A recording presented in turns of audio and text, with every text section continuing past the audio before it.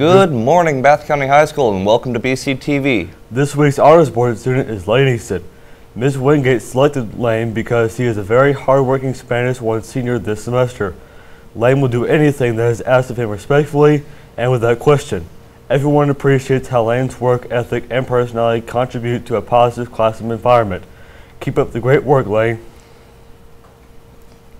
A big congratulations goes out to the Bath County High School Band. The Bath County High School Marching Band performed at halftime of the University of Kentucky versus University of Southern Mississippi football game on September 3rd alongside the University of Kentucky's Marching Band. This marks the third straight year the band was invited to this event.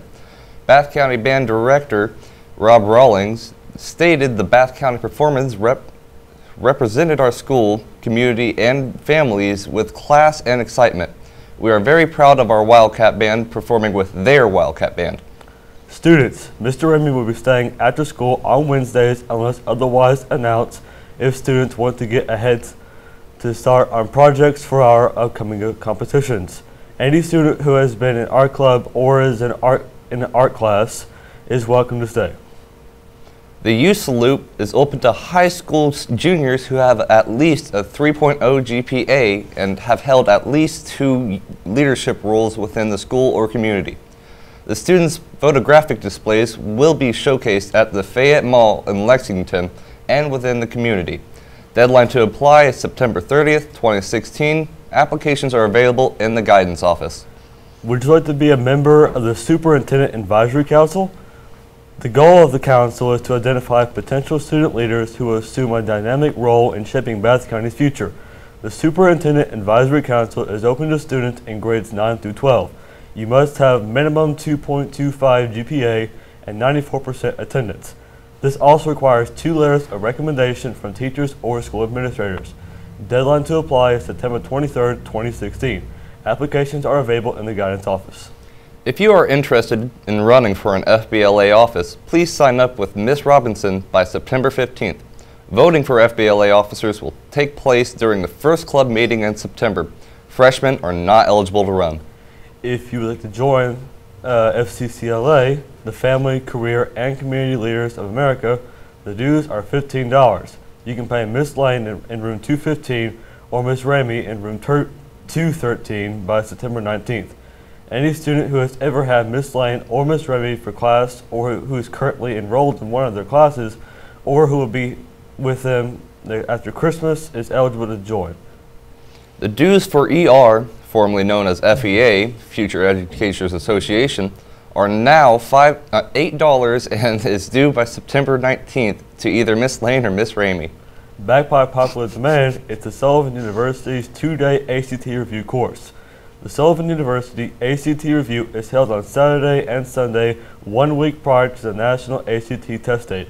All students will receive 4 hours of ACT prep in English and reading and 4 hours of ACT prep in math and science. Lunch will be provided. There is a cap of 80 students per weekend. The cost for both days is $80. Lunch and study guide with CD are included. The next ACT prep dates are October 8th and 9th, beginning at 10 a.m. and ending at 2:30 p.m. Please stop by the counselor's office for more information about the ACT review course. Morehead State University will be having its fall open house on Saturday, October 1st. At open house, you'll learn how to become a part of Eagle Nation. Registration begins at 9 a.m. at Budden Auditorium. You will talk with faculty and advisors from academic programs, meet with staff about financial aid and scholarships, learn more about student services like housing, dining, tutoring, and career planning, go on a campus tour and apply for admissions, and MSU will waive your $30 application fee. Seniors, the UK campus visit has been scheduled for Tuesday, October 25th. Those seniors interested in going must complete an online admissions application at applyuk.com. Verification that you have applied must be sent to Ms. Porter via email or print out a hard copy. Deadline to submit verification to Ms. Porter is Friday, October 21st.